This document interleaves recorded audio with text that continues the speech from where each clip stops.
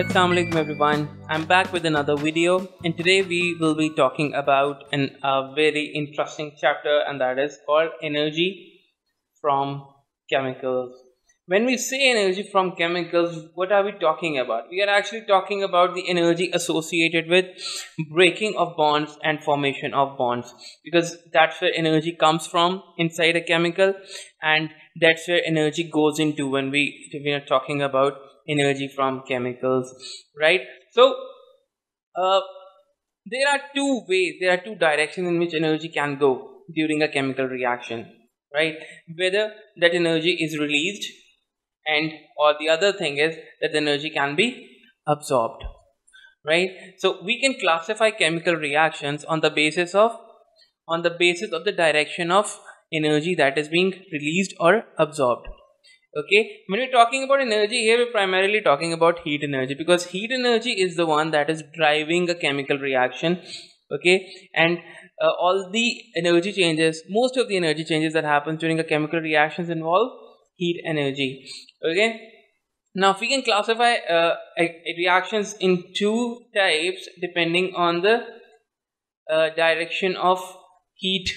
Okay, then there's exothermic reactions, and then there are endothermic reactions.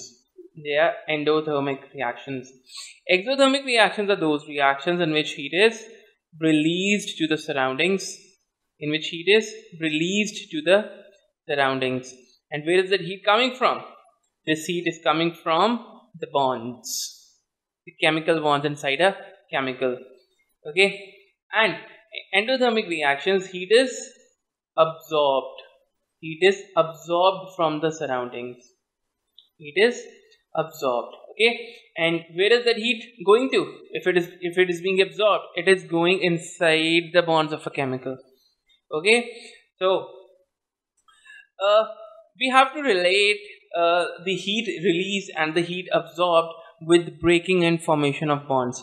Let's take this example. For example, if you want to break something, let's say if there is a table in front of you or a chair in front of you, and if you want to break that thing, what would you have to do?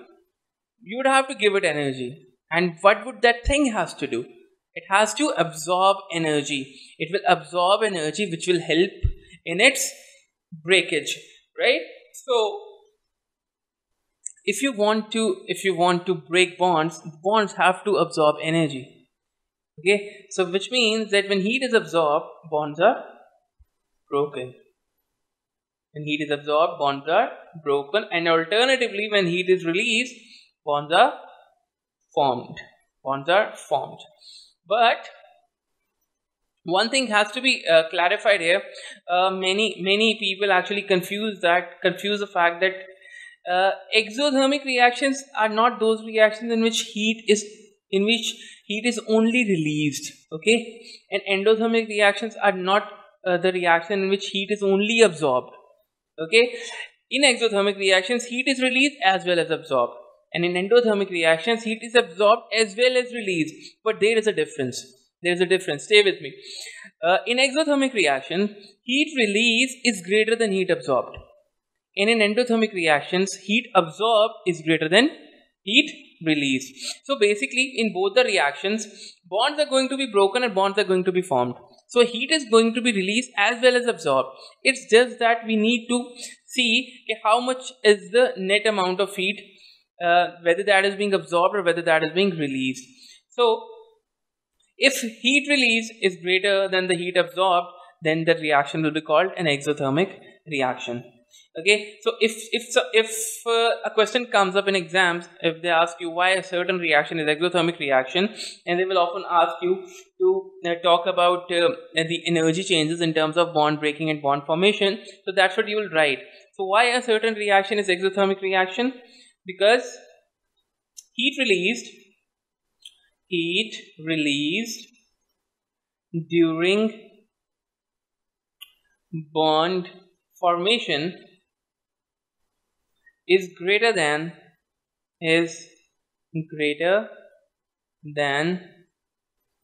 heat absorbed heat absorbed during bond breaking.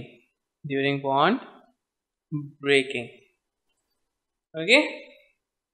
And in endothermic reactions, we can it would be vice versa, that heat absorbed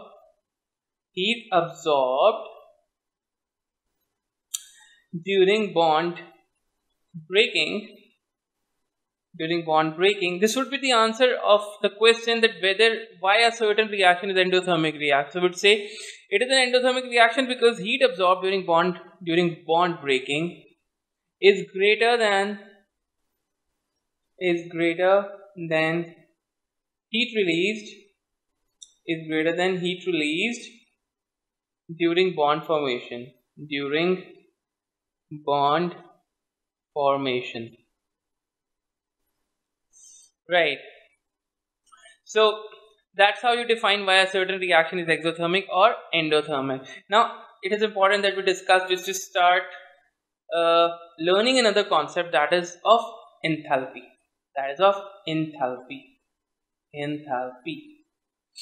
Okay, let's talk about that. What is enthalpy? It is the net heat content of a system. It is denoted by delta H. Its value can be negative as well as positive depending on the type of reaction. Now what does that mean? It's pretty simple. If heat released is more than heat absorbed, it means that the net heat change of a system will be negative. If, for example, 50 joule of energy is being released and only 20 joule is being absorbed, then the net change would be minus 30. And that net change is basically the enthalpy change. Okay, so for an exothermic reaction, delta H would be negative because more heat is being subtracted out of the system than added. So the net heat content will be negative. Okay, and opposingly, for an endothermic reaction, delta H would be positive because more heat is being added into the system than extracted. For example, if 50 joule energy is coming in and only 20 joule is going out, so the net change would be plus 30 joules. So delta H would be 30 joules. It will be positive. So whenever you are given a reaction, you can actually tell whether that reaction is exothermic or endothermic by looking at the enthalpy values. If it's negative, the reaction has to be exothermic. If it's positive, the reaction has to be endothermic. Now, there's another concept that you need to know, and that is of activation energy. Activation energy is the minimum energy, activation energy, EA. A for activation, E for energy. It is the minimum energy required by reactant molecules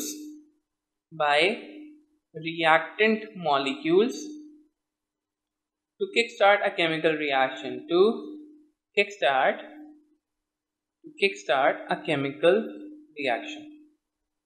Okay. Now let's express that in the form of a graph. All of these concepts. The exothermic, endothermic, enthalpies and activation energy. We can all assimilate all of these concepts into a single diagram, which we call the energy profile diagrams. We call them energy profile diagrams, in which we plot energy with the progress of reaction. Energy profile diagrams. Okay. Now let's do that. Let's talk about first exothermic reactions. For exo. This is for exo. Okay. So since energy is being released in exothermic reactions, so we can say that that reactants form products, right? And in exothermic reaction, when we say energy is being released, it means that reactants are releasing that energy. Which is not going into products, which is going to the surroundings. Okay, which means that reactants had an extra energy that products did not have. So in exothermic reactions, reactants are at a higher energy level. In terms of energy, reactants are at higher energy level as compared to products, because during the course of the reaction, energy is being released, and this energy is not being absorbed into products, it is released into the surroundings. Okay, so when we draw the energy profile diagram, pardon me, let's draw a straighter line. Okay, right. So energy profile diagram, the x-axis is the progress of reaction.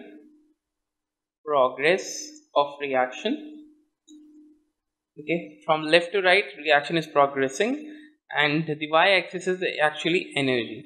Now, for exothermic reaction, reactants are at a higher energy level as compared to products. So, start reactants from here. Start reactants from here. These are the reactants, and products will have a lower energy. Let's say these are the products. Now, what is the activation energy? It is the minimum energy required by reactant molecules to kickstart a chemical reaction. So that is the kind of the curve that is formed. Now, this energy from the reactants to the highest point of this peak is called the activation energy. The reaction kickstarts after this activation energy is reached, after the reactant molecules achieve this activation energy. Reaction starts to happen automatically. Okay, so activation energy is the energy from the reactant's energy to the highest point of the peak. Okay, and what about enthalpy? Enthalpy, net heat content of the system, which is decreasing. As you can see, during the course of the reaction, energy has dropped down. From reactants to products, energy has dropped down. So you'll show that with a downward arrow, and you'll say the delta H is equal to negative. Okay, let's say if you're drawing, they often ask you to draw the dot and cross diagram, and they give you a reaction. Let's say they give you a reaction. Methane is reacting with oxygen to form carbon dioxide and water. Okay, so in that case, let's say if they told you delta H is negative. So from negative, you can see that reactants will be at the higher energy level and products will be at the lower energy level. So when you are actually drawing energy profile diagram for an actual reaction, instead of writing reactants, you write the actual reactants. Okay, and inside of products, you write the actual products. That is the only difference. So that was for exothermic reaction, that reactants were at a higher energy level than products. Now let's talk about endothermic reactions. Let's draw it a bit closer so that we can compare endothermic reactions. Okay. In endothermic reactions, again, reactants are converting into products, but reactants are absorbing energy. During the course of reaction, reactants are absorbing heat energy to be converted into products. Now, this heat energy is actually being used to form products. Okay. So it means that products will have more energy than the reactants, because the reactants may seem to be absorbing heat, but it is happening during the course of the reaction, which means that reactants are absorbing heat and converting into products. Now products will have that heat, that energy that reactants won't have. So in that case, when we draw the energy profile diagram, it's a bit tilted. Draw it again. Okay, that's a bit better. So reactants will have it at a lower energy level, and products will be at a higher energy level. Let's say these are the reactants and these are the products. Okay, and okay, this will be the activation energy. From the reactants energy to the highest point of the peak is the activation energy. As far as enthalpy is concerned, we know that energy is being absorbed. So basically during the course of the reaction, energy is being added into the system. So you can show it with an upward arrow. From reactants energy to products energy, the delta H is positive. So progress of reaction. Okay. Now again, like in exothermic reaction, if you have an endothermic reaction, let's say calcium carbonate is breaking down into carbon dioxide and calcium oxide, and you have this reaction. Okay. Now if they say delta H is positive here, now instead of by looking at the fact that delta H is positive, you can simply draw this diagram where that the reactants are going to be at a lower energy level, products at a higher energy level. The only difference when it comes to exams is that you need to write the actual reactants. CaCO3 and products are CaO plus CO2. Okay, so that's all from the energy profile diagrams. Actually, we need to know how a catalyst impacts in these energy profile diagrams. But before that, let's look at the two curves and try to figure out which one of the reactions will be faster. This is by looking at their activation energies. You can see in this reaction, activation energy is lower as compared to this reaction. So lower activation energy means lower time is required for the reactants to reach the minimum energy, and higher activation energy means that more time is required by the reactant molecules to have to achieve this much energy. As a result, the endothermic reactions are slower than exothermic reactions, or exothermic reactions are faster than endothermic reactions, because exothermic reactions may activation energy is lower as compared to endothermic reactions. Okay, let's add a catalyst now. Let's add in catalyst. So we are adding catalyst. What does the catalyst do? It increases the rate of reaction. What does the catalyst do? It increases the rate of reaction. And how would it do that? Rate of reaction, as we said, that those reactions will have greater rate of reaction which have the lower activation energy, because lesser time will be needed to kickstart that reaction. So when you add a catalyst also increases the rate of reaction. And how does it do that? It does that by lowering the activation energy. Now it will shorten this peak. It will decrease the height of this peak, and this will be the activation energy of catalyst, of a catalyzed reaction. Okay, similar is the case here. If you add a catalyst here, this curve will decrease in height and activation energy will reduce. Okay, EA catalyzed reaction. So what does the catalyst do? Catalyst increases the rate of reaction by lowering the activation energy. By lowering the activation energy. Okay, right. So I hope you got it. Now let's move on to some examples of exo and endothermic reactions. Let's talk about some exothermic reactions. The first exothermic reaction, a very important one, are the combustion reactions. What are combustion reactions? They are the reactions in which substances are burnt in the presence of oxygen and heat is released.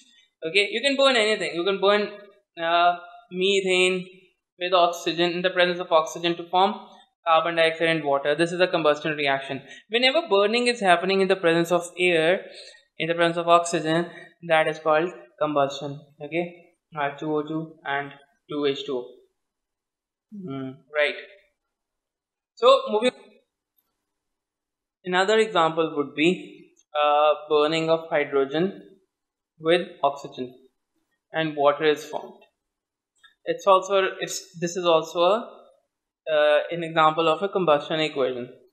So one oxygen on the right, there will be one oxygen on the left. Now this reaction is the basis for the manufacturing of fuel cell. Fuel cell was discovered as an alternative fuel to power our vehicles.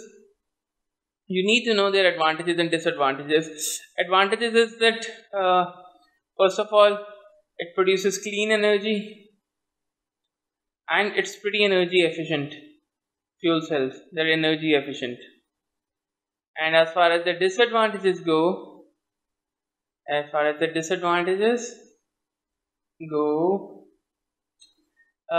they are very expensive. They're just too expensive to be feasible on a large scale. That's why fuel cell never became the mainstream power source for vehicles. Okay, the other disadvantage is that it's not completely non-renewable. It's not completely renewable because it requires hydrogen, and hydrogen comes from fossil fuels, from the cracking of hydrocarbons which come from fossil fuels. You're going to study where hydrogen comes from. Okay, so one example of exothermic reactions is combustion. Another example is respiration. So, what is respiration? The food that we eat in the form of glucose and the oxygen we inhale, they react together to form carbon dioxide, which we exhale, and water, which we part of it we exhale. Now, this accompanies the release of heat energy. That is why it's an exothermic reaction. If you exhale on your hands right now, you can feel the heat coming from your mouth. That is because of the fact that respiration is an exothermic process. Now let's discuss some examples of endothermic reactions. Endothermic reactions. The first example is the decomposition reactions. What are decomposition reactions? Where less reactant produce more products. In the sense that, let's say I have sodium carbonate, or let's say calcium carbonate. Under the action of high heat, it splits into calcium oxide and carbon dioxide. Now clearly one reactant is producing two products. So this is a decomposition reaction, and clearly it is going to be an endothermic reaction. We can safely assume from this, infer from this. It is not a hard and fast rule. You cannot see from the reaction whether it's exothermic or endothermic, but you can take an informed guess.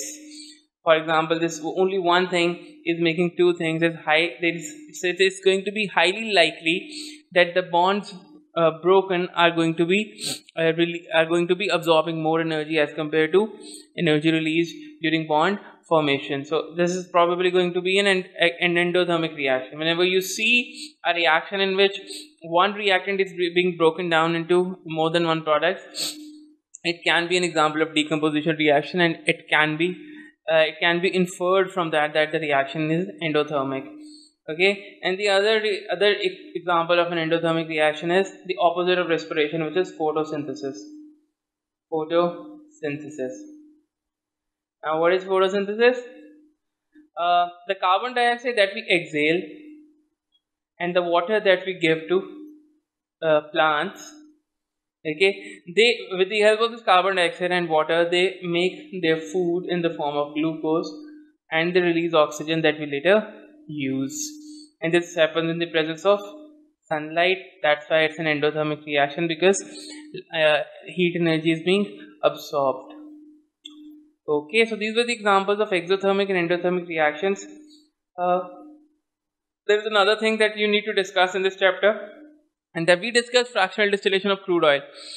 In this chapter, you need to know that which fractions are used in various industrial and commercial purposes.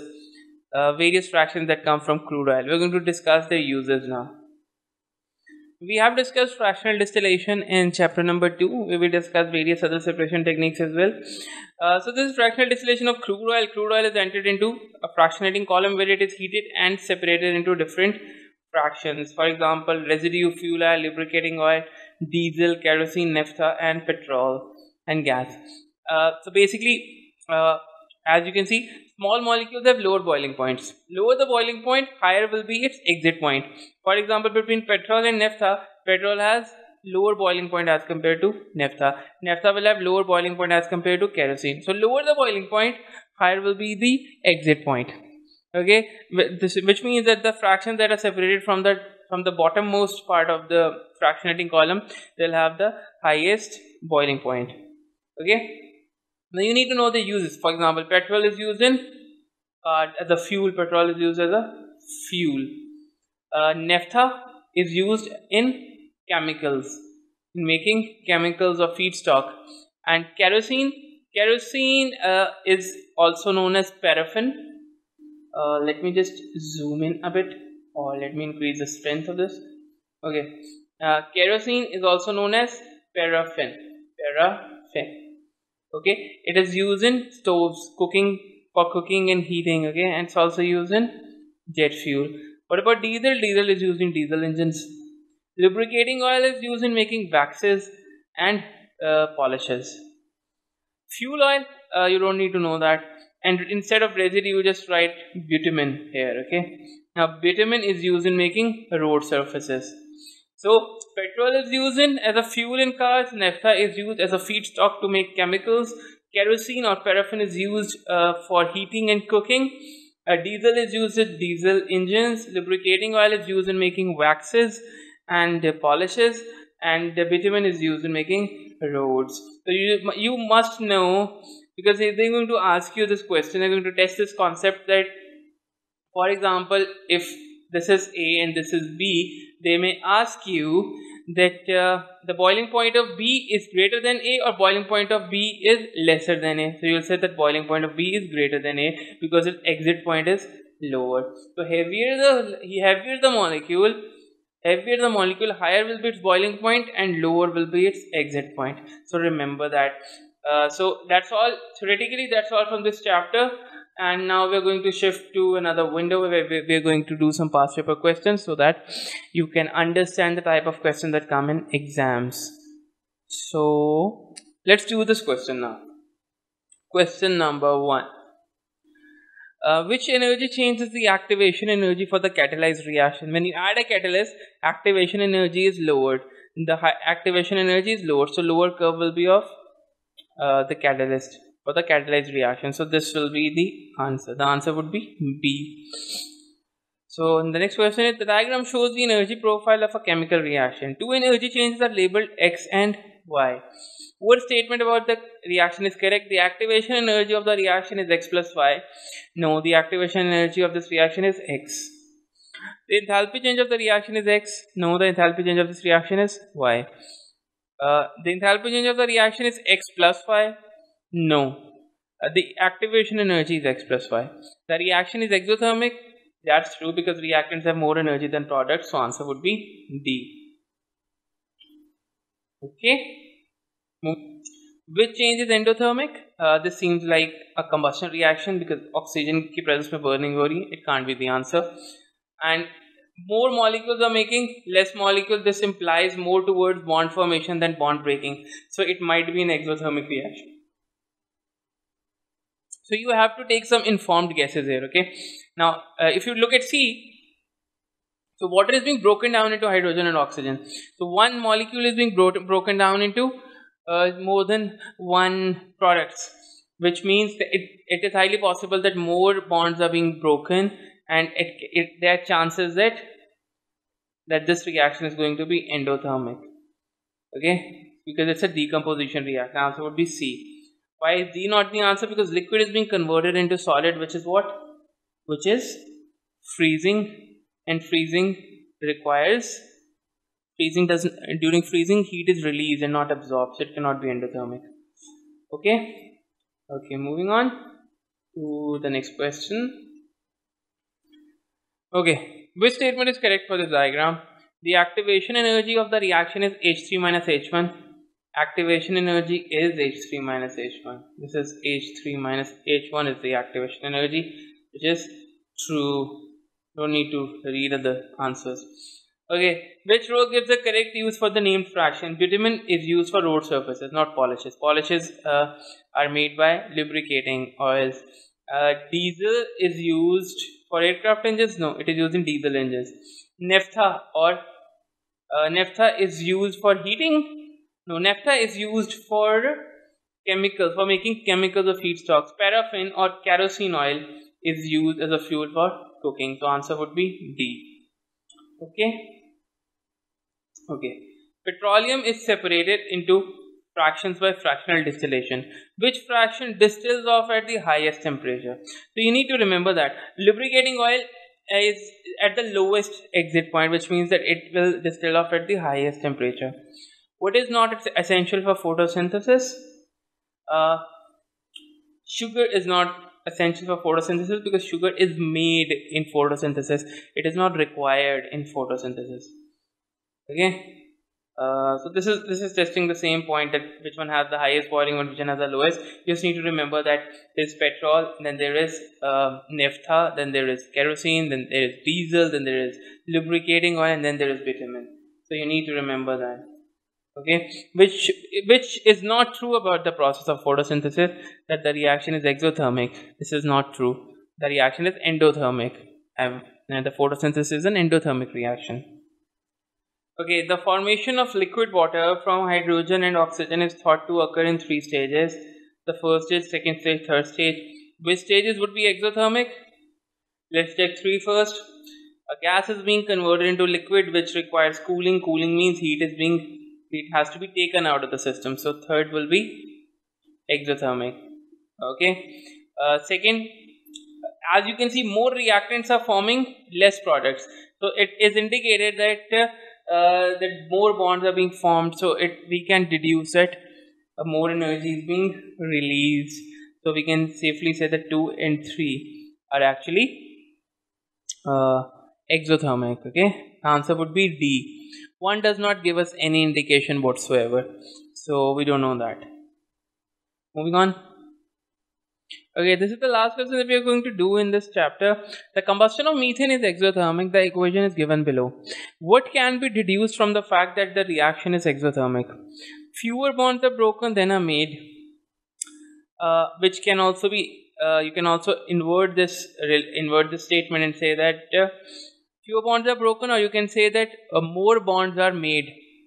More bonds are made than broken. If more bonds are made, many students actually think that since lesser bonds are being broken, it automatically implies that the reaction is going to be exothermic. But that's not the case.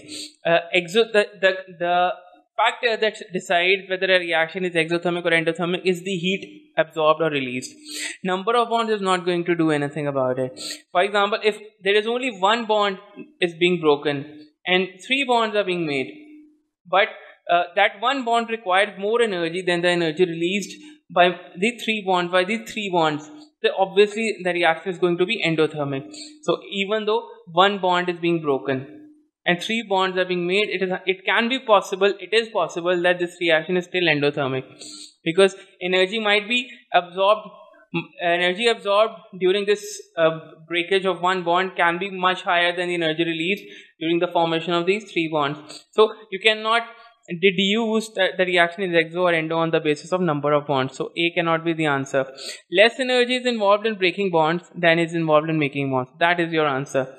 Which you can also flip this statement in a simpler outlook, that more energy is involved in making bonds as compared to breaking bonds. Okay, so that would be all from this chapter.